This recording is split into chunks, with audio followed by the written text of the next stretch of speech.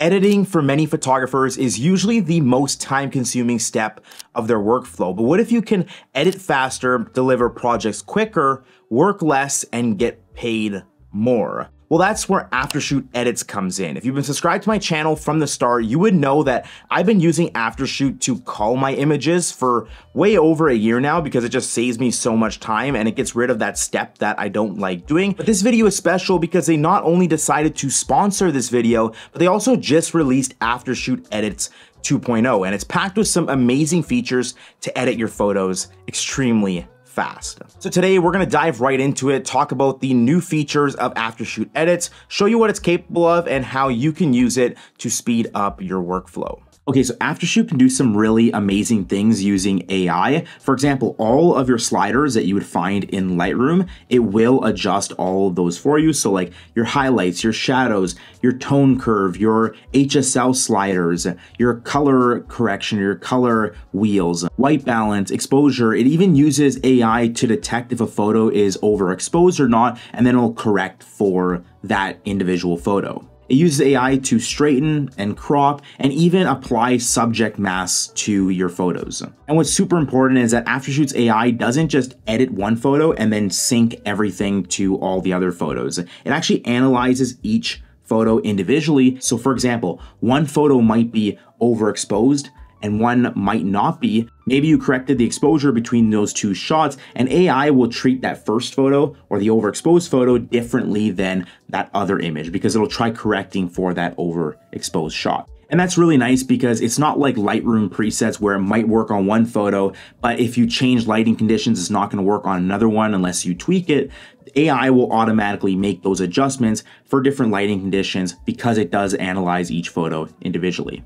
To use it, it's very simple. Once you have Aftershoot open, all you need to do is train your AI. So in the top right, you'll see Aftershoot Edits, and you can click on the new profile button. Now on the Pro plan, you can only create one profile. So I've already made my profile. You have to upload about 2,500 edited photos into Aftershoot for the AI to learn from your editing style. Once you've done that, it's very, very simple. You just upload photos from a Lightroom catalog or a Capture One catalog or a folder with all your RAW or JPEG photos. Now you can decide whether or not you want to cull all the images and then go into the editing. Personally, I would cull and then edit, but let's go straight into the editing for this video. On the right, you just have to set your parameters before you click on edit. So in the top right, you can see I have my portraits AI profile.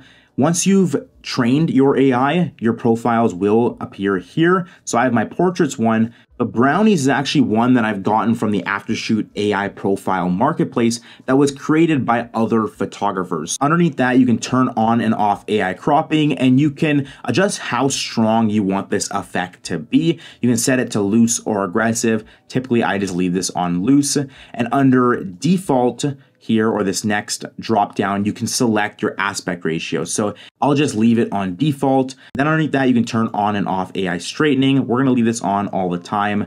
And then AI masking, Aftershoot's AI edit that subject mask. And that's basically it. Now all you have to do is click on edit in the bottom right corner.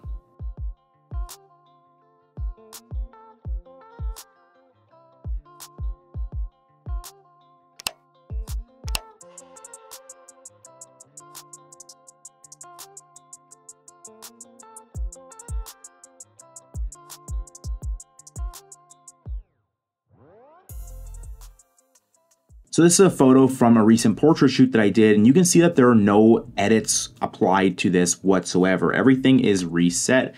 If we go back here, you can see this is how Aftershoot edited this portrait. And I think it did a really, really good job. It sharpened the photo and also adjusted the exposure a little bit. So if we go back to the original and now go back, it also cropped in a little bit and center frame my subject. If we go back to the original, you can see Alice is more to the left side of the frame.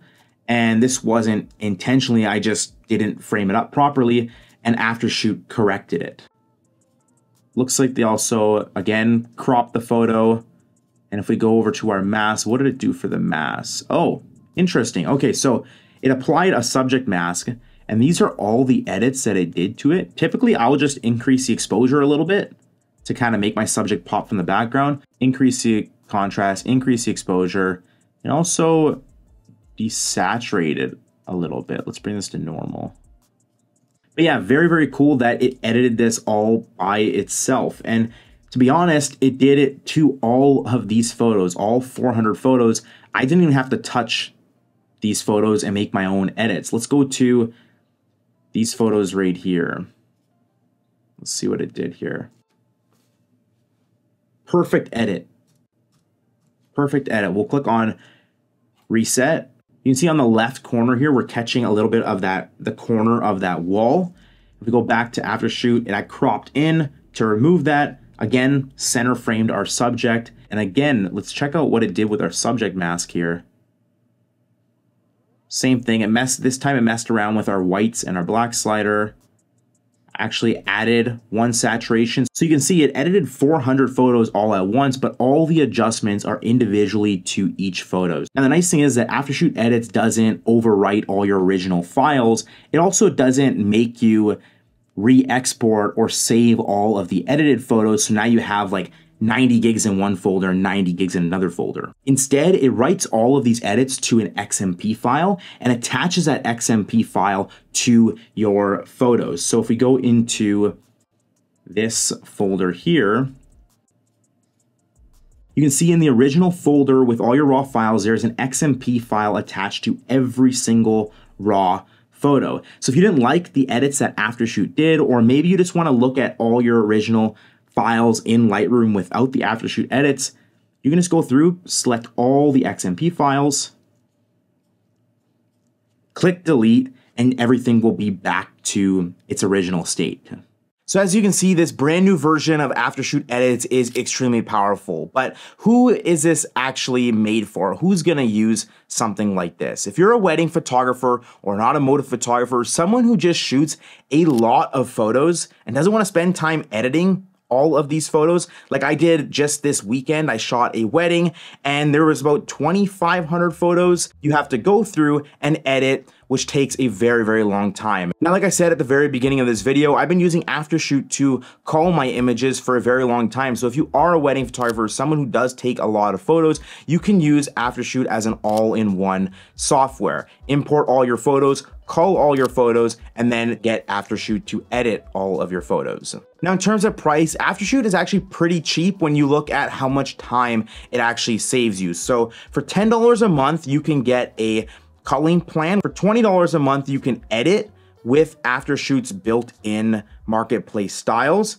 For $40 a month, which is the plan that I have, you get unlimited culling, unlimited AI, and you can create your own personal AI editing profile. And then for $60 a month, which is their max plan, you have unlimited AI calling, unlimited AI editing, but you get 5 personal AI editing profiles. So you're not using the same one every time. To be completely honest, I think the pro plan is good enough for the majority of people. So if you are a photographer wanting to simplify your workflow and make your life a little bit easier, definitely check out the link in the description to get 1 month free and 20% off using the code EDITS20. If you enjoyed this video, make sure to drop a like, make sure to subscribe if you want to see more content like this.